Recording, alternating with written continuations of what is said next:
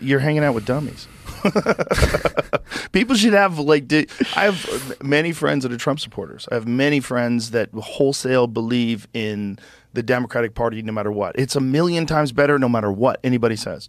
And no matter what anybody says about the Biden family, the Trump family's a million times worse. I've seen a lot of people change that now, though, in recent years. Like even people who were hardcore conservatives and hardcore Democrats. Like I don't think whatever a Republican and Democrat was represented at some point in time is anymore. Like both. No.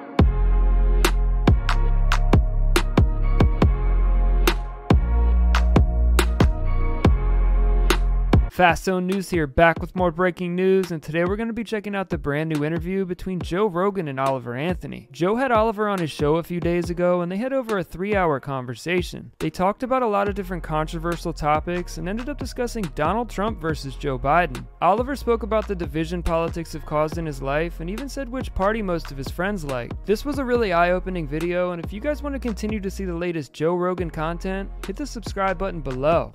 I just think there needs to be more strength within local communities as far as people making decisions and uniting with one another. And you know, I've had a lot of people. I'm when the ugly ginger's walking around, like everybody's like, "Oh, is it that guy?" And so I've had a lot of people stop me on the street and in parking decks and at the airport and at the hardware store. And like, you know how many times I've at least a dozen times now I've had people tell me that they're talking to people they haven't talked to in 5 or 6 years that they got pissed over politics about, and just this message that's coming out has given them like I know a guy in my own personal life, he hasn't talked to his brother in 6 years because they disagreed over Trump and Biden. And even prior to that, like they just left and right. And which one was the Biden guy? The guy I hang out with is because obviously I live out in the country. I own guns, you know, like the people in my neck of the woods are not, despite what they may say on a news organization somewhere, like a lot of the people I hang out with in the area of the country I live in is stereotypically red, right?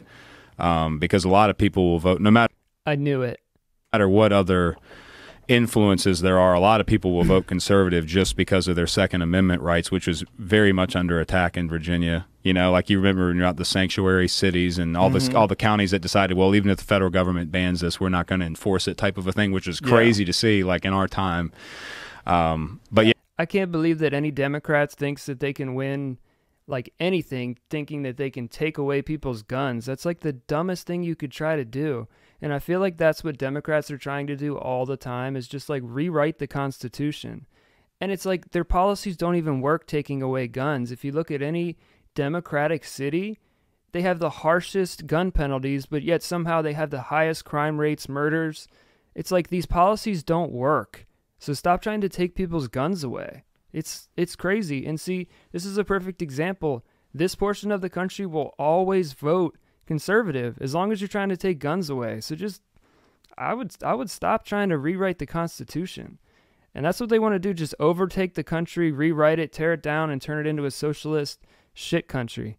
Yeah, he voted. He was a big Trump guy, and he watched his certain news organization, and then the other guy was for Biden, and he watched his news organization, and so they just basically picked up whatever narratives they got from each other's news, and they would just, you know, they let that destroy literally a friendship. Yeah, they were brothers, you know, biological brothers, and so dumb. That's not good for us. Didn't speak for 6 years just over Biden versus Trump disagreement. And again, I'll shut up after this, but this is the problem with media these days. It's like one side has one truth and then the other side has another truth. And it's like there really aren't two truths, obviously. So you get one set of facts for one narrative, one set of facts for one narrative, and then they just come together every day and fight. Social media fight, texting fight, everything fight. And like tensions are at an all-time high, and I think we're getting close to, like, I don't want to say civil war, but I think something bad could happen in the next year or two. But I'll be quiet now. For us as a country, like that's it's not a wise thing to just apply to your life as a human being. You can have people in your life that have disagreements with you. I have people in my life that disagree with me on so many things. Absolutely on politics. Absolutely. You know, especially like when I was a Bernie Sanders supporter. You know, there's so many people that are like, you're a fucking idiot. Like, listen, I would like to try it that way. Bernie. Let's try some guy who doesn't want war at all. Let's try some guy who wants to take a certain percentage off speculation trades in the Wall Street, where they're doing these and they're running a tiny fraction of a penny for each one of them. And he's saying it would generate an insane amount of money that could be. Yeah, and then the money wouldn't go to the communities. It would go to just expanding the government and making it bigger and bigger. Yeah, that's their justification. If we just keep raising taxes, we'll solve all the problems. We'll help all the communities. And it's like nothing ever gets helped. It's just the government gets bigger and those same people stay poor. So it's like, God, I hate all these socialist just taxes. And it's just like, just stop. Trump had it right. Low taxes. Economy goes like this. Be applied to education. That could be applied to healthcare. Oh. You could give people free healthcare. You could give people free education. Well, why wouldn't we do that?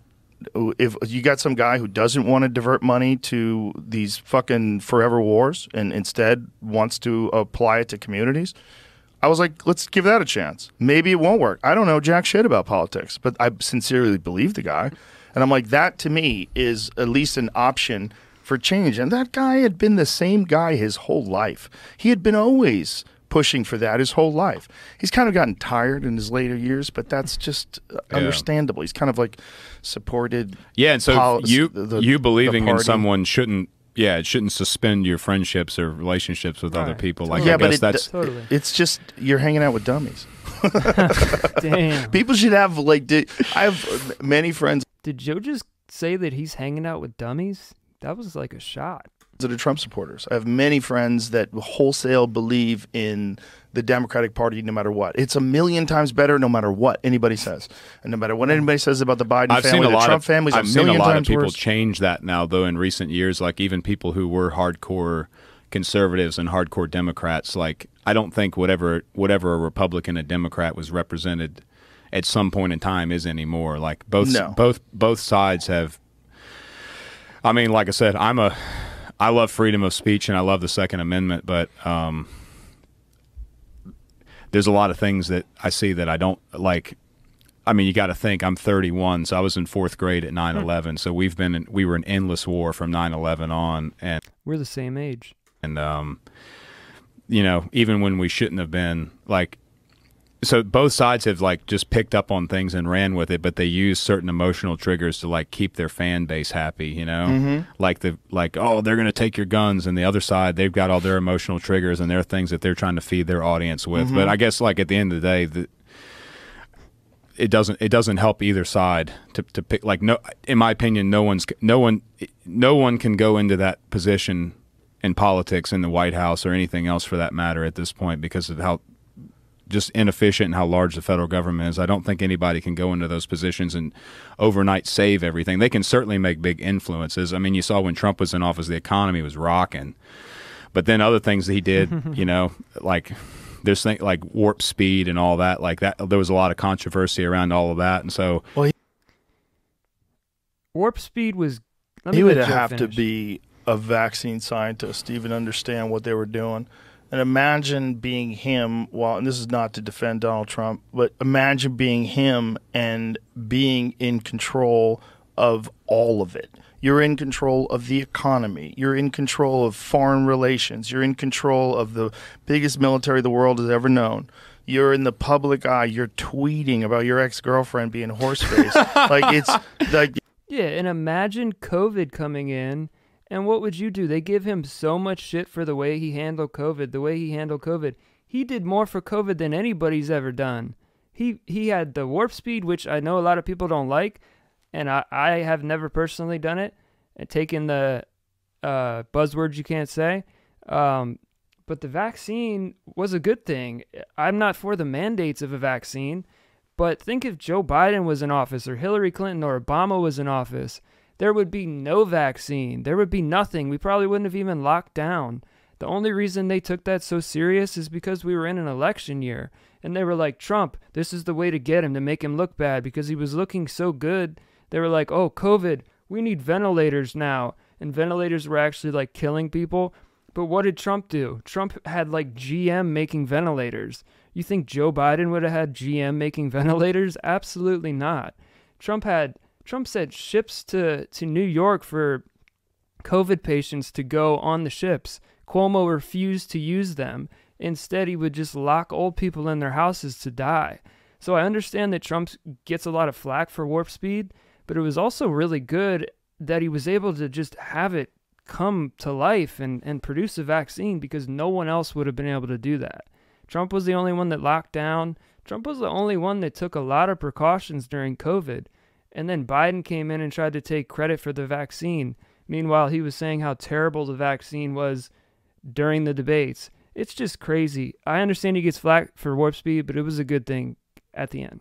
I'm not for the mandates. Yeah, I don't think one person so can do much it. shit going on in that guy's life. Do you think that he had the time to investigate the efficacy of the COVID vaccines that were this novel mRNA technology that never been applied to hundreds of millions of people, and that you had to trust the CDC and Fauci and all those people? Like, how could he know? How could anybody know? That's a good example of why I don't think we can or should rely on one person to save us on all those issues. It's something we've got to work out on a personal level, you know. Well, it's insane. It was invented back when people lived in tribes. So you had a tribe of 50 people. You want that old guy. He's got a lot of scars on his face. He knows how to run shit. He knows what to do wrong. He knows what to do right. He survived. All of his brothers died. You know, like, those guys are the guys you want teaching younger people. It's like you were talking about with older folks. That was the whole idea of a tribal leader. Like, this was the greatest warrior. This is the smartest chief. This is the person who's... Until technology came. Now the older people are the dumber people, unfortunately. As far as technology goes, but older people are very wise, yes.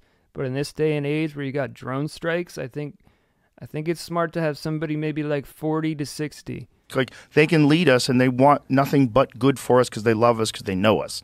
Biden doesn't know you. He don't know you. None of them You care. don't know. He don't know you. He don't care. He just wants to get up there and say his speech the right way, and then they give him ice cream, and then he sits down. Like, and then did you see that woman who's the White House press secretary? Now, I don't know if this is true, so we should find out if it's true. Did she or did she not accidentally delete a Biden tweet from her account? So it was a tweet as when I ran for president, this and that. Oh, and she accidentally posted it on her own. She accidentally posted it on the wrong. I want to find out if that's true, though, because that could be Russian disinformation, because that's true, too. Here's one of the reasons why free speech is so important in this country, given the parameters of social media, is because we know that foreign interests are interfering with our discourse. We know it. It's proven that there's troll farms they have in Macedonia. I'm sure they have them in China. They have troll farms where people create accounts and then they argue with people about stuff. And they'll post links to fake stories, and they'll post fake information. They may even post fucking AI voice swap shit.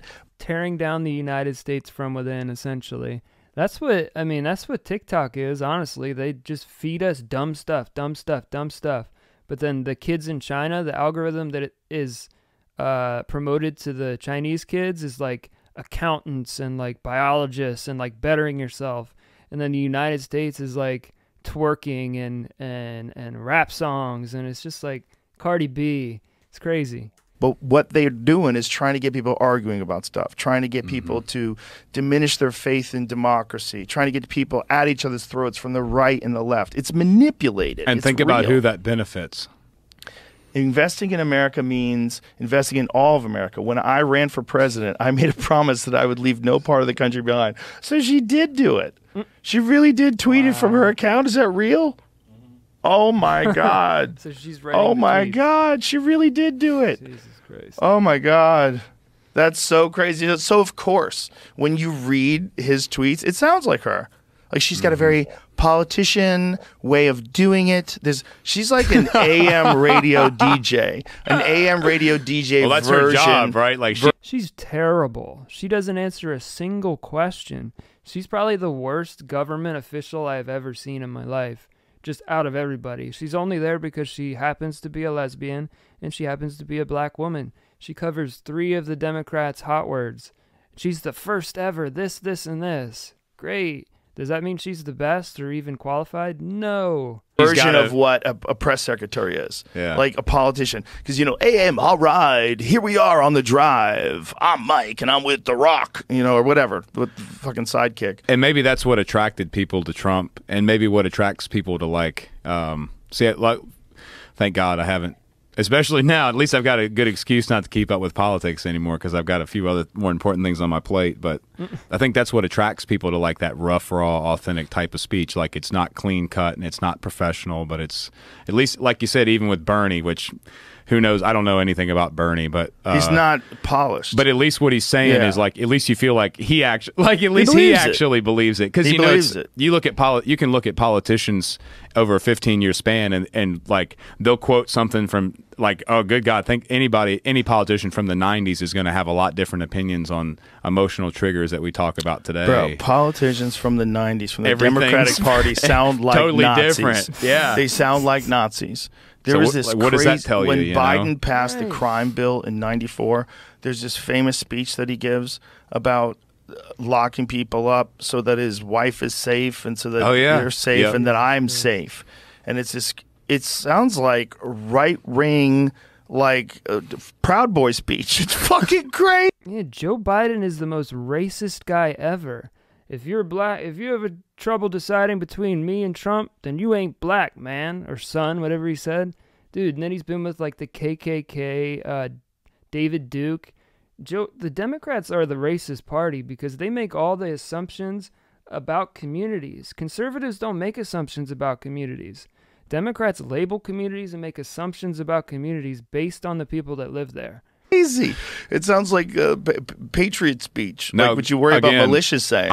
I know very little about any of this, but my understanding is I know for sure with Hillary Clinton, but I think even with Obama, originally their stance was very much against gay marriage, and then it flipped around. She didn't support gay marriage till 2013. Yeah. 2013.